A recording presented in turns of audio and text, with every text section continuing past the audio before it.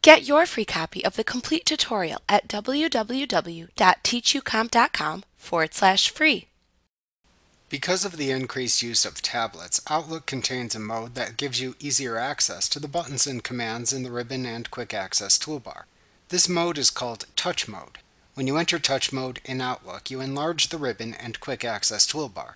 You also add extra space around the buttons and commands in the ribbon and quick access toolbar. These changes let you more easily access these buttons on a touch-based tablet.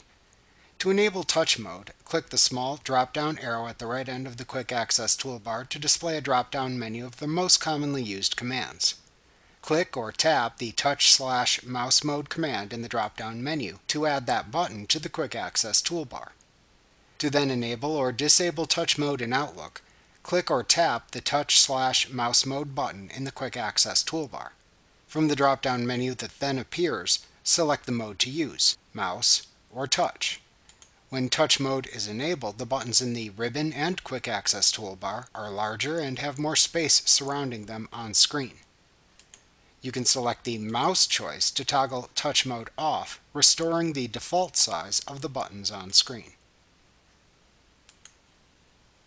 Like what you see? Pick up your free copy of the complete tutorial at www.teachucomp.com/free.